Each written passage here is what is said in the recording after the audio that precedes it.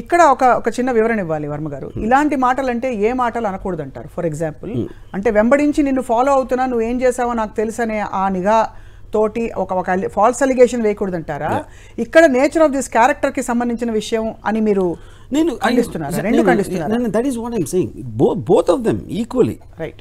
C point, మీరు ఒక విమర్శ అనేది ఒకళ్ళు ఎవరు అంటే ప్రతి విమర్శ ఉంటుంది చాలామందికి. I mean the whole conversation of any human beings will come under that difference of opinion or having a different view point. దానికి నీ పర్సనల్ క్యారెక్టర్, ఇప్పుడు స్కిల్ స్కామ్లో ఇలా జరిగింది అని చెప్పారు. స్కిల్ స్కామ్లో ఈ పాయింట్ 1, పాయింట్ 2, పాయింట్ 3 అలా జరగలేదు. పాయింట్ 1లో మీరు చెప్పింది ఎందుకు తప్పంటే ఇందుకు, పాయింట్ 2లో మీరు చెప్పింది ఎందుకు తప్పంటే అందుకు. That should be A contradictory controversial aspect. అంతే.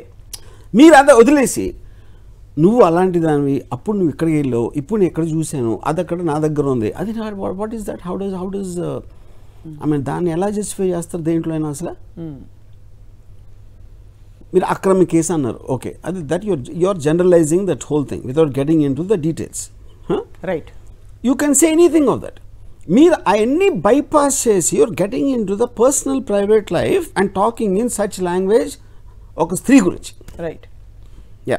అండ్ ఒక వేదిక, ఒక పబ్లిక్ వేదికగా స్పెసిఫిక్గా పిన్ పాయింటెడ్గా నేను బయట పెడతాను ఇవి అని చెప్పడం, ఇది బెదిరింపా కాదా చెప్పండి? అంటే ఆర్ యు ఇంటెన్షన్, ఇక్కడ ఇంటెన్షన్ చూస్తే ఇట్ కమ్స్ అండర్ బ్లాక్మెయిల్.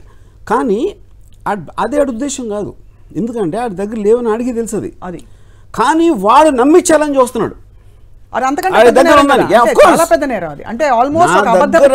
దగ్గర ఉందని మొత్తం చూస్తున్న వాళ్ళందరికీ లక్షల మంది జనాల్ని నమ్మించడానికి చూడటం అనేది, అది I think that is far more than ప్రైవేట్గా మీరు బెదిరించడం. అది అవును.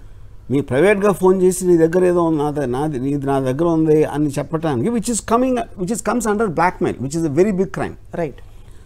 To make people believe that is there, ఇది ఇంకా పెద్ద crime. So blackmail plus falsification of facts, అంటే అబద్ధపు ప్రచారాన్ని నమ్మించే. And also she's got a family, she must be having children and husband. ఆయన అది కూడా అన్నారు, అసలు ఏమాత్రం జంకు కూడా లేకుండా నీ కుటుంబానికి చూపిస్తే నీ భర్తకు ఏమవుతుందో తెలుసా అని చెప్పి చాలా నీచంగా మాట్లాడాడు. ఆయనకి ఇంట్లో మరి ఆడపిల్లలు ఉన్నారో లేదో తెలియదు, ఉండుంటే గనక వాళ్ళు ఒకవేళ చూస్తే ఏమనుకుంటారు, వాళ్ళ నాన్న గురించో మరి అన్న గురించో తెలియదు. So I don't get in to his family. నాకు అసలు ఆడు చెప్పాను గొంగుళి పురుగు, నాకు జస్ట్ గెట్, నాకు ఆ పేరు కానీ ఆ ఫేస్ కానీ తలుచుకుంటే ఐఎమ్ గెటింగ్ దద్దులు వస్తాయి నాకు, you know. So I don't get in to that stuff at all. Right. Basic bottom line right now I think రోజా గారు, ఆనెస్ట్లీ రోజా గారు మీరు చూస్తూ ఉంటే మాత్రం, నేను ఇందాక కూడా చెప్పాను, దయచేసి please take strong action against him as a responsible citizen, not about you being the victim here. అది సెకండరీ నాకు ఈ పర్టికులర్ కాంటెక్స్లో. ఇంకా పొజిషన్ ఎందుకండి అది అలా చేయకపోతే? ఇప్పుడు ఇంత బాహటంగా ఒక స్త్రీని అంత అగౌరవంగా నీచంగా మాట్లాడినప్పుడు అది ప్రొటెక్ట్ చేయకపోతే ఇంకా విమెన్స్ రైట్స్ ఏంటి, చట్టాలు ఏంటి, what the hell are they for?